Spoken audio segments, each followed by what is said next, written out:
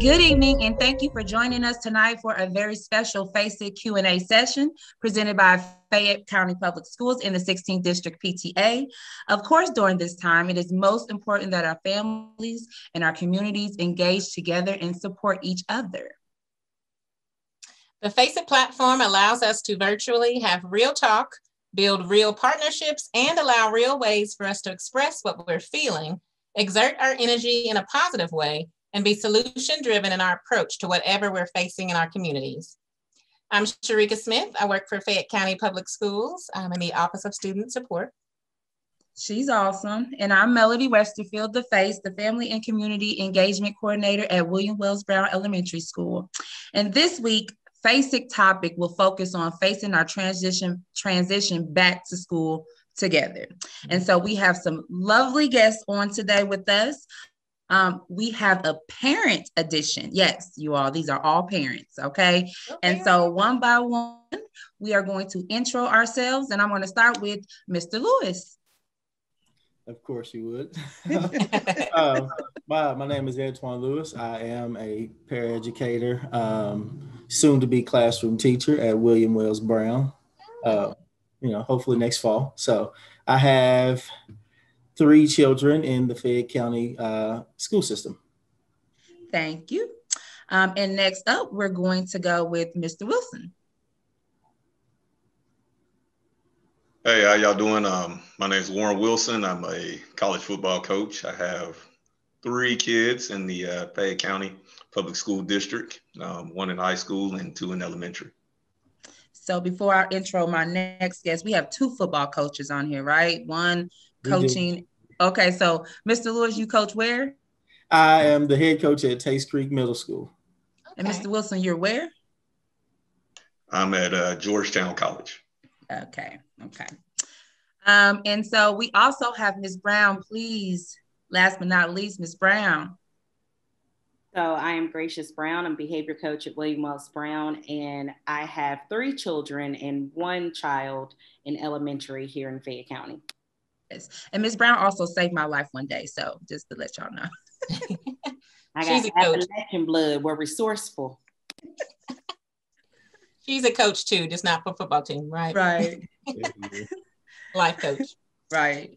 All right, so I will kick it off with questions. We're so excited to have you all on this evening. I'm looking forward to this conversation. So first things first, let's get to it. Why did you make the decision to return your children or child back to school? Let's talk about like your thought process, your emotions that you went through while coming to this decision, and who may have helped you make this decision. Is there anyone on who has returned their kid back to school? I'm kind of split, so I can kind of answer both. I'll take that one. I have one daughter in middle school who is not returning, and then I have a daughter in high school, and one that my niece is returning as well at Frederick Douglass is where they're going. It was a tough decision, to be honest with you. And that decision, when Ms. Westfield first asked me to do the show, I was like, no, they're not going back. And that's where I was at. And then literally in the last 3 or 4 days, it just kind of came full circle. And my niece actually asked me if, they could go back in person. And, one of my worries was her grades slipping. I asked her, I said, so what happens when your grades start to, slip? So I was still against it, but it was her answer that kind of turned me the other way. And, she asked me, she said, well, what happens when my grades don't? So yeah, it was a good comeback. It was like no hesitation. It was a good comeback. So I had to, I felt like I had to go home and at least think about it and talk about it. I know, the pandemic has kind of put a damper on things when it comes to returning to school. So in my mind, like I wanted them to stay home because it didn't hurt our family like most people view the pandemic. For me, it helped me see the gap that, when it came to education between just as a parent and, my own kids. Oftentimes we get to thinking about, you know, oh, our kids are making the grades, so they're doing good, but there's more to it than just making the grades. So the pandemic and them being home virtual actually helped see that. But it was actually my niece that, you know, kind of flipped me when she said, you know, when she says, well, what happens when, you know, my grades don't fall? Yeah. Well, that tells me, you know, we've done something right during virtual, that, you know, you've picked up some skills to kind of guide yourself along while you're in person. Yeah. That reminds me, I'm sorry, go ahead, Mr. Wilson. No, you're fine. I have one that's returned back to school.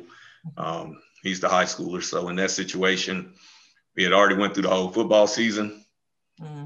I really didn't think it could get any worse outside once you played the whole football season. So we returned him back to school. He's also a baseball player, so that was a huge factor in that. I mean, trying to get him from the house to practice, especially being out of district, is one of those deals where it was more convenient for him to be at school, be around his peers, easy transition to go from class into sports activity afterwards. The other two are still learning virtual. One of them is at home. The other one is learning actually at his daycare. For us, it's one of those deals where, as parents, me and my wife talked about resources, and our daycare happened to have several teachers that had been retired school teachers, and this is his first year in kindergarten. So, you know, she happened to be a teacher that was retired from kindergarten. So what better place to have him in a closed off location for school, with probably about 4 or 5 people in it, and him being able to get everything he needed, just like he was in school, even though he was doing it virtually. So for us, it kind of worked out that way. Right. Yeah, that's awesome. Sugar, you was going to say something? Well, when Mr. Lewis was talking about his niece, I'm sure you all have heard the quote, you know, well, what if I fail? And then the response is, well, what if you fly? So that's, in a nutshell, exactly what she said. And it's that was good. That was good. That was what reminded me. Caught me by surprise. I'll be honest. Like, I was not expecting it, especially because I'm hardcore. I'm like, you know, everything's a regiment for me in my household. So when, you know, she said that, I'm like, oh, okay, got a little something now. Excuse me. So Gracious, we're not gonna keep you out of the conversation. We know. Well, I know that you. I know. Yeah, Sorry.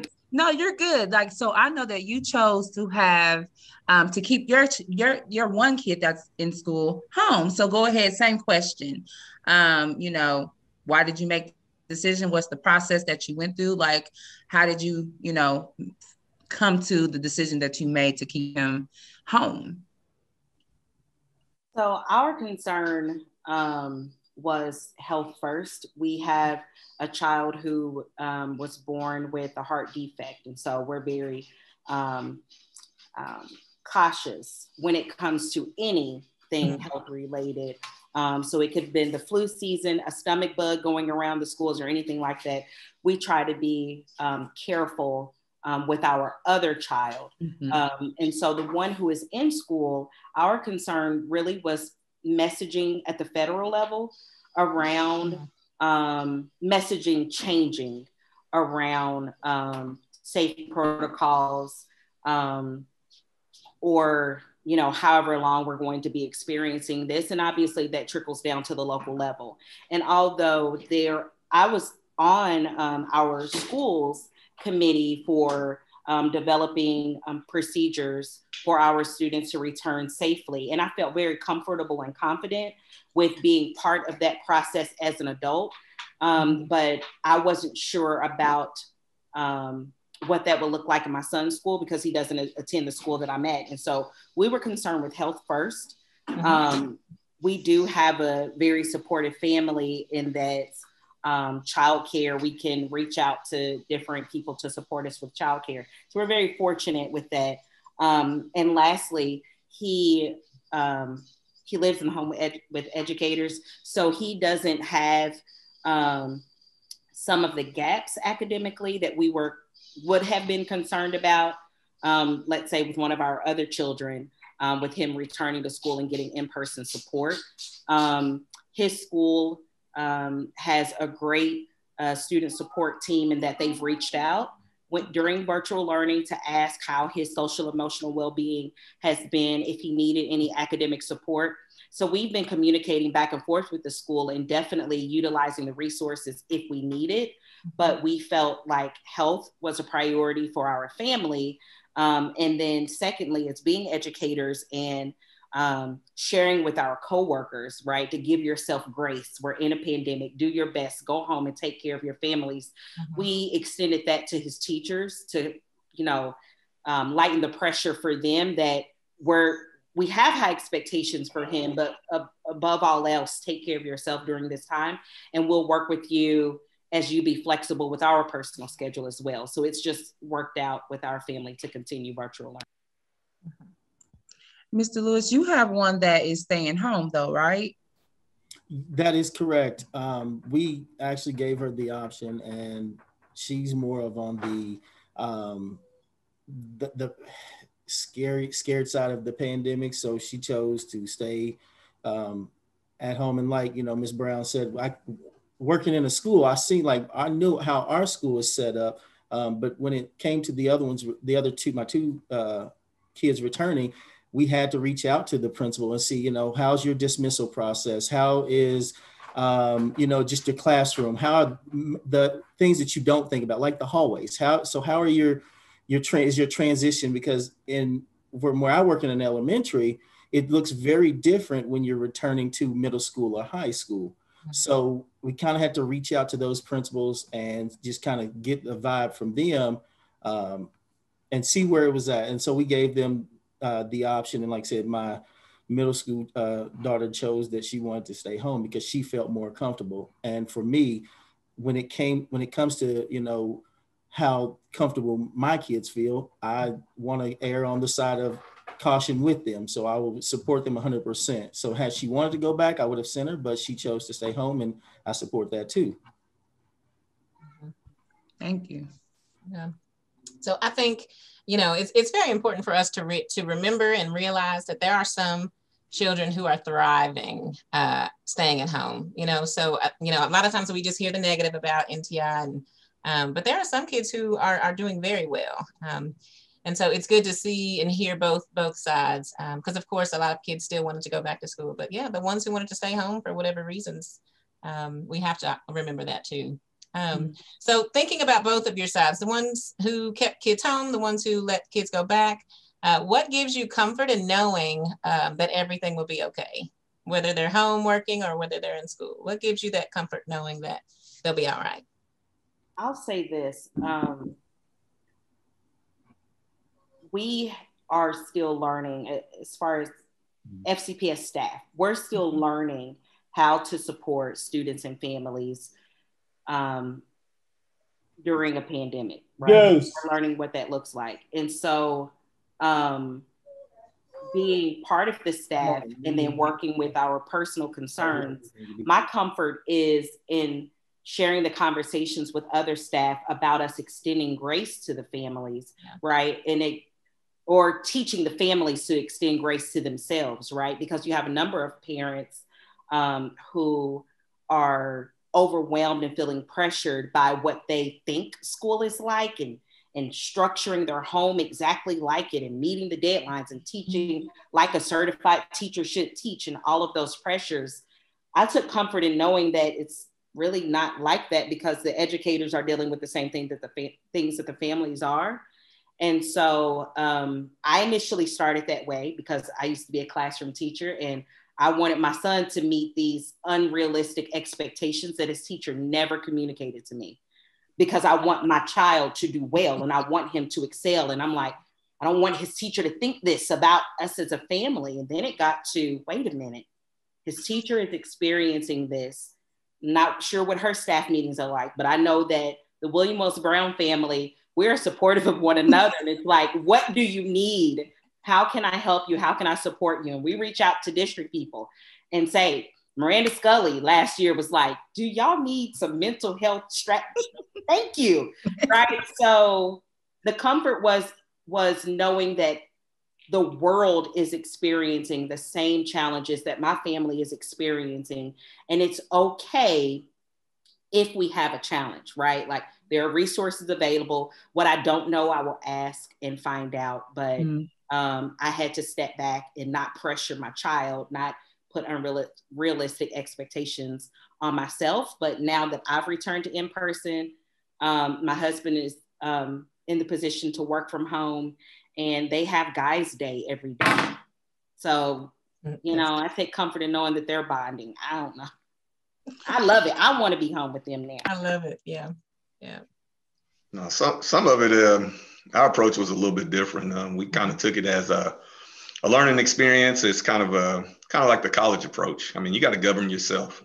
Now, with that, you know, you're going to get a guide, and it's up to you to kind of modify the guide to be able to basically fit your needs. So we, our oldest that's in high school now, he did a great job with that, got his grades back, and, you know, he did good. He got I think he got a 3.8 this time, you know, so he was at home doing in-person learning. So it can be done, but he had to come up with his structure. It couldn't be our structure as a parent, because he had to work that around what it was in football and how to navigate that on his own, you know. So for him, he had to kind of grow up in a different maturity level a lot quicker, but he had been groomed to kind of handle that, and he exceeded within that adversity. Now, our middle child is still at home. You know, for him, not sending him back was more of a routine deal. You know, when you get used to kind of going to class and it's starting at a certain time, and then you go back in school and all of a sudden class is starting at 7, well, all of a sudden that's a completely different routine than what it was for, you know, being at home learning. So for us, the best way he was going to learn was to stay on that routine right now. You know, once you start it, stay on that routine, let him continue to do what he's doing. He's making A's and B's, you know, let's leave him there. And like we said, with the youngest one, he had already been going to daycare. The resource was a retired kindergarten teacher being there to help him with that. We had a long history with them. So for us, we knew that he was going to be in the best hands possible. They were going to do everything right in order to make sure he was safe. So your oldest one is governing himself at school right now. That's what he is. He's a young teenager. So here you go. First trial by error experience to adulthood, you know, going into college as well. So middle child is, you know, still under our watch. And then the youngest one, we relied on our resources outside. Okay. Some teaching moments there. So you know, you all kind of touched on a lot of the questions that I had prepared for you, but I'm going to ask Gracious to answer what's going to make you feel comfortable. What has to happen to make you feel comfortable to do in person? I think, again, because we are still experiencing some uncertainty, right? And messaging is different probably like every quarter. It was shifting every month, but now let's say messaging is different every quarter. But what I think as far as the district can do to help me be more comfortable is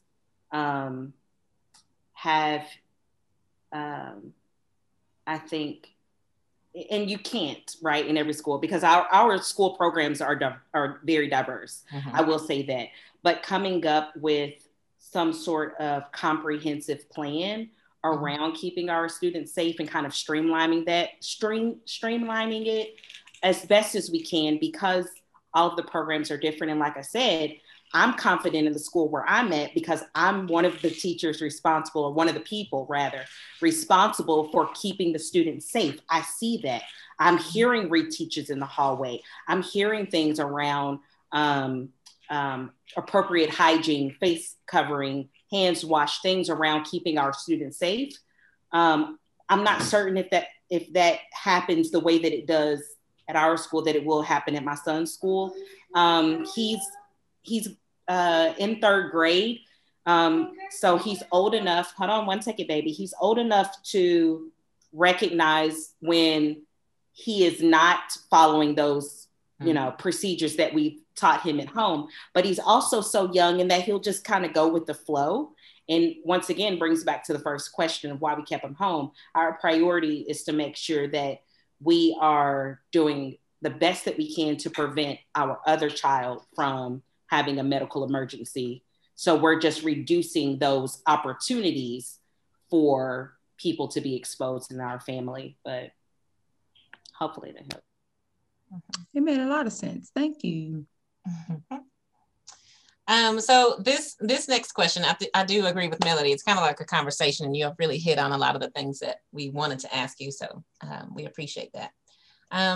How did you include your children or your child into the decision to return back to in-person? I know Antoine mentioned that she kind of just told you, look, I got this.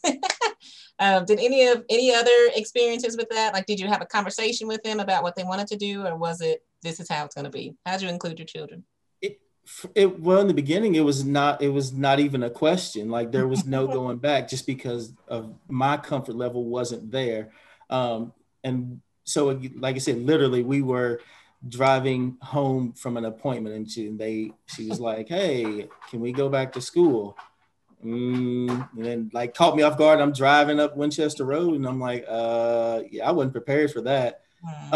But again, like I said, it goes back to her comment, well, what happens if like you said, if I do fly? What happens if I do, make it? So for me, again, that was enough, because I felt like that one statement said an entire paragraph worth of reasoning of why I could give them a chance. And then, like I said, that reassurance from the principal just helped me, hey, you made the right decision by trusting in, and just, it kind of gives them a little, hey, we trust you a little bit. Right. So allow you to, make this decision. And for me, when it comes to high school, it's key when it comes to, making your kids feel like they have a little bit of an opinion. So I didn't just want to shut them out and not have any type of conversation, not give them any say.